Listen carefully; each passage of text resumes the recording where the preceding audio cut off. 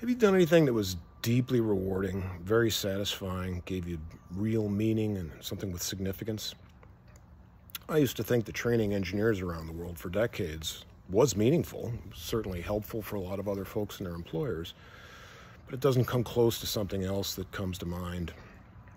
It was 12 years ago, actually, and a friend suggested something, and he and I ended up sponsoring a crawfish boil for 500 Marines and their families in Iwakuni, Japan, of all places.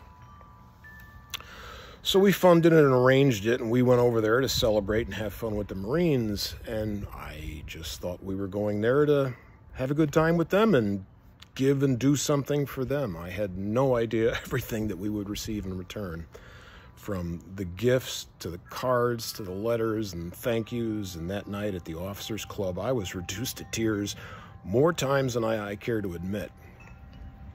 I've never been moved like that. It was the most satisfying thing I've ever done in my whole life. And it had nothing to do with me. It was all about serving others. And it finally clicked with all that I've been reading, especially over the last 2 years. Viktor Frankl's book, Man's Search for Meaning, all other books on happiness, and John Maxwell books. To lead a really satisfying life requires serving others. I finally get it. It finally hit me.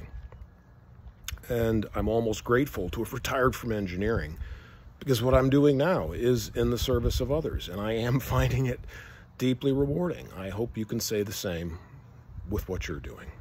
Have a great day.